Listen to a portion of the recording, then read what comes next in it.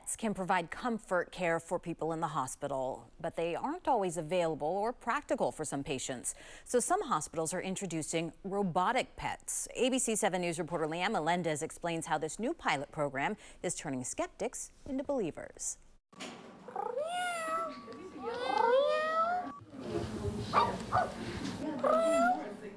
Before you make any judgments, we ask that you come with an open mind.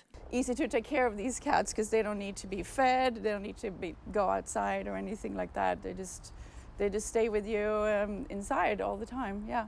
Zuckerberg San Francisco General Hospital now has 50 robotic cats and dogs for their patients on the Acute Care for Elders unit. They cost between $120 and $150. The dogs are slightly more expensive. Nurse Becky Rono remembers giving one to an agitated patient. So we gave her a cat, and it was like night and day. She really loved it. She was petting it, talking to it. Definitely helped reduce her agitation. This patient named her robotic pet Ruby.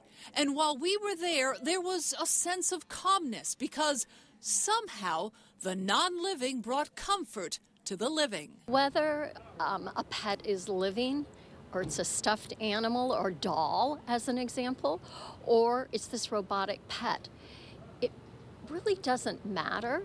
It's that opportunity to connect and feel connected. And that's what many of these elderly patients need. If they benefit the elderly, they're great for children. A Columbia University study found that these robot companions lowered pain and anxiety in children who were hospitalized. He or she agrees. Kim Meredith is the CEO of the San Francisco General Hospital Foundation. Since 2004, that foundation has raised $34 million thanks to the Heart Sculptures auction. That's how the robotic pet pilot program was funded.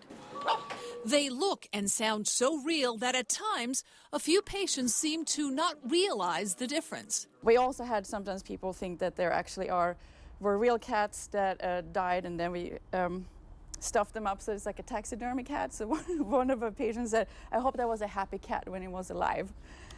So that was a funny story. Bringing laughter through technology is, in this case, the best medicine. In San Francisco, Leanne Melendez, ABC 7 News.